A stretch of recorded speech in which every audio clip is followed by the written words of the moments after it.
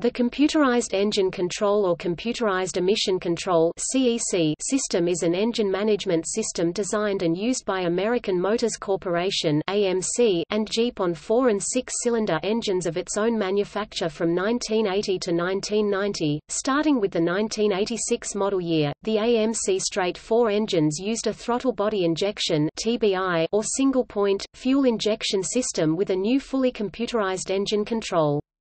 In addition to cycling the fuel injector pulse width time, on-off, the engine control computer also determined the ignition timing, idle speed, exhaust gas recirculation, etc.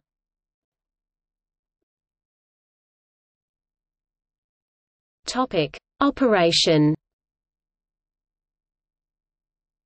CEC was unique in that almost all of its sensors and actuators were digital. Instead of the usual analog throttle position, coolant temperature, intake temperature and manifold pressure sensors, it used a set of fixed pressure and temperature controlled switches as well as a wide-open throttle switch on the carburetor to control fuel mixture and ignition timing.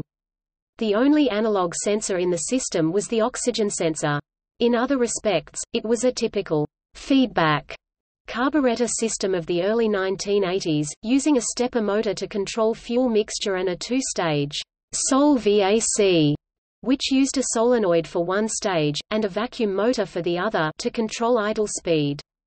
The CEC also controlled ignition timing using information from the fuel control section and an engine knock sensor on the intake manifold. The CEC module itself, the most common version of which is the AMC MCU Super D, was manufactured for AMC by Ford Motor Company, and worked with a Duraspark ignition system. Although built by Ford, the CEC module is not related to the Ford EEC systems internally. Starting with the 1983 model year, the 258 cu in 4.2L I6 engine featured the MCU Super D electronics and a pulse air injection system for emissions control, as well as an increased compression ratio, from 8.6:1 to 9.2:1.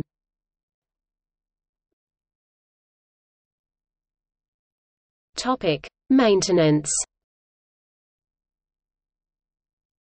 The system uses a maze of emissions vacuum hoses.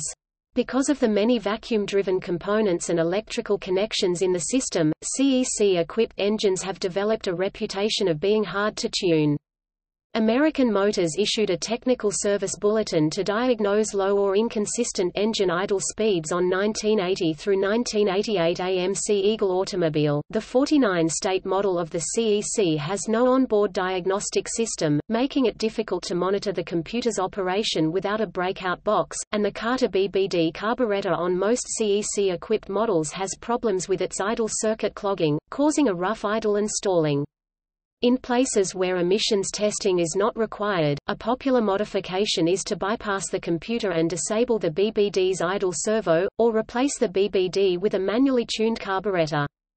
Several vendors, including Chrysler and Edelbrock, offer retrofit kits that replace the CEC and the carburetor with fuel injection.